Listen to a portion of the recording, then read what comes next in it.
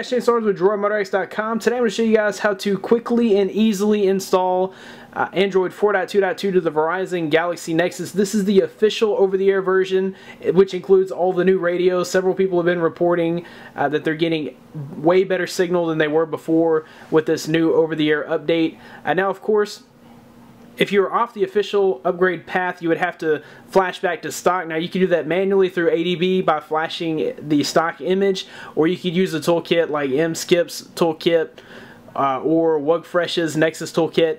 Those will get the job done, and from there you can install the over-the-air update, or you can manually install it through stock recovery.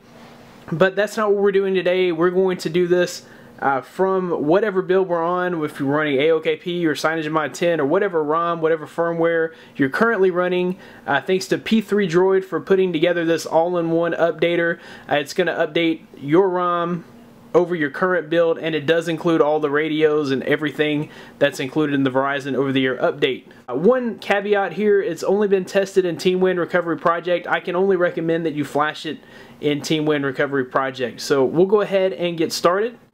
So we'll need to power off the phone and then reboot into recovery. So some of you guys have that option to reboot into recovery from your power menu. If not, that's okay. You can just press and hold both volume buttons and the power button at the same time. This menu comes up and then you'll just scroll over to recovery mode and hit enter. That should boot you into TeamWin Recovery Project. Okay, so once we're here, we'll need to go into, I just want to make sure that we have the proper file, and it's here. It's this crazy name. It's coming from P3 Droid's Google Drive account, so you know Google Drive gives it that crazy name. So we'll go back and we'll do our wipe. So we'll wipe factory reset and go back, wipe cache.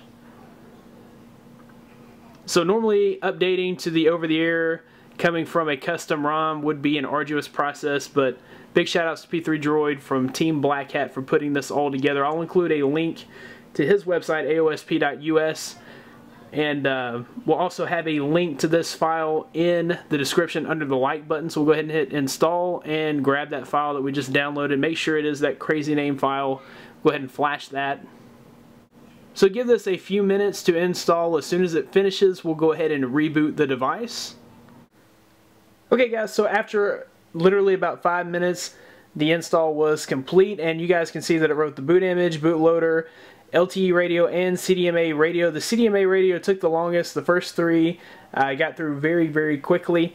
So what we'll do is go ahead and reboot the system. With Google I/O should come Keyline Pi or the next version of Android, or at least that's my hopes. So I'm guessing Google is pushing everybody to get the Nexus devices all the way up to the latest firmware. Of course, with 4.2.2 there weren't too many changes. In fact, they were very minor changes. Of course, we do get our new radios on the Verizon Galaxy Nexus, which should help a lot as far as reception and battery life are concerned. A few things that we get with 4.2.2, we get new download notifications. So where it used to just tell us the percentage of our download, now we're actually going to get the percentage of what's left to download plus an actual estimated time of, we'll also get an estimated time as to when that download should finish. So that is a really nice feature. New in the quick settings toggles, we have a long press toggle for Wi-Fi on and off, and also a long press toggle for Bluetooth, and we get some new sounds. So mainly whenever you're doing your wireless charging, or if your battery gets too low, we're going to have a few new sounds in stock Android for that. So anyways guys, that's all for the quick install guide for the Galaxy Nexus on Verizon. To get your Android device to the latest 4.2.2 update, big shout out to P3 Droid for putting that all-in-one installer together for us. If you like this video, be sure to give it a big thumbs up. You can subscribe to this channel for more coverage on the Galaxy Nexus and other devices.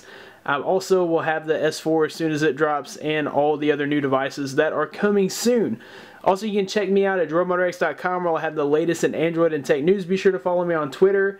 I'll keep you guys up to date with all the happenings on YouTube and any articles that I write. Thanks guys for watching. I'll see you in the next one. DroidMotorX.com. Today I'm going to show you the ROM that I've been running on my Nexus 7.